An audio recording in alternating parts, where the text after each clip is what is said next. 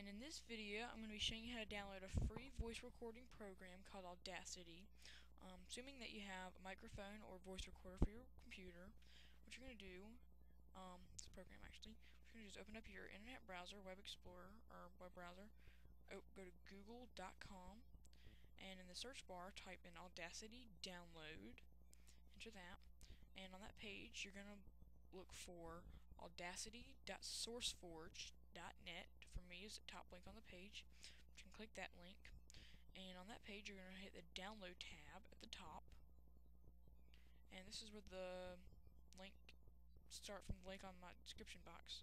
But in Stable 1.2 for all users box, you're going to hit the Windows, if you have Windows, and you're going to come over here and look for Audacity 1.2.6 installer. Hit that, and follow the instructions to install the program, and yeah.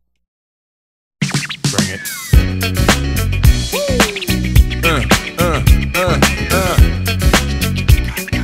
now that you have Audacity downloaded and installed onto your desktop or computer, on the page that you got the Audacity 1.2.6 installer, you're going to look for an optional downloads.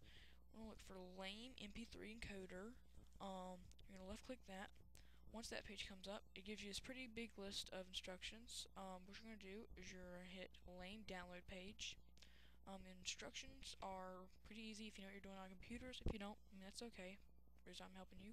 But you're going to look for Audacity on Windows, and then don't right click it. Left click the file, save it, and I'm going to save it on my desktop just so it's easy to find. Once that's done, don't close it but open it. Open up the folder, look for lame_enc.dll, and you're going to copy that, minimize everything on the screen, and paste it onto your desktop. And once you do that, you're going to open up Audacity and record whatever you want. I'm just going to do this pretty fast, randomly. And once that's done, go up to File, Export as MP3, and put in the name. I'm just going to do random. Save it. Now it should pop up, looks like this, says Export MP3, and wants you to locate the file.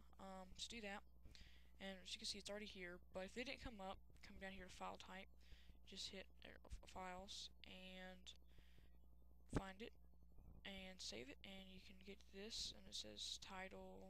You can edit that. Artist, if you're a solo artist or in a band.